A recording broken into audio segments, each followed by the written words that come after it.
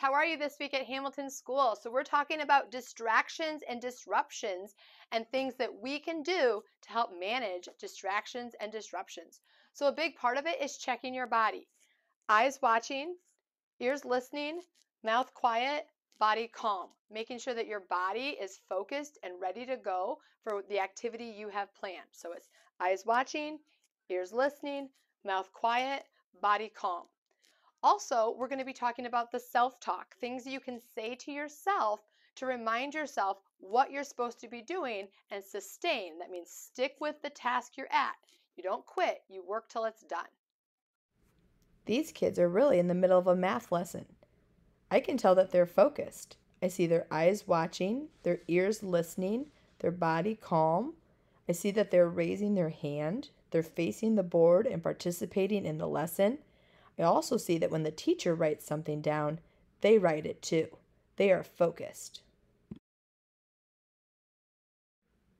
Can you see the eyes watching, the mouth quiet, the ears listening, and the calm body? When you look for it, you can tell if it's there.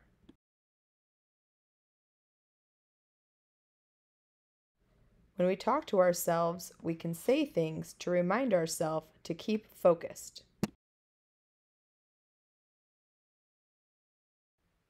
In this clip, can you see who's focused?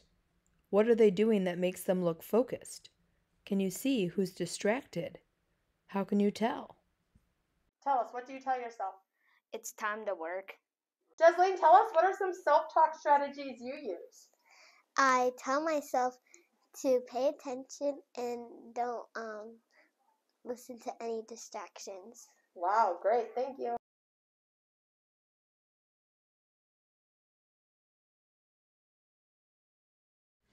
Here, Ben tells himself he's bored, but he's not going to quit. When do you need to tell yourself this? All right, tell us, what's the self-talk you use? Keep going even if you don't want to keep going. What do you tell yourself? To stay focused.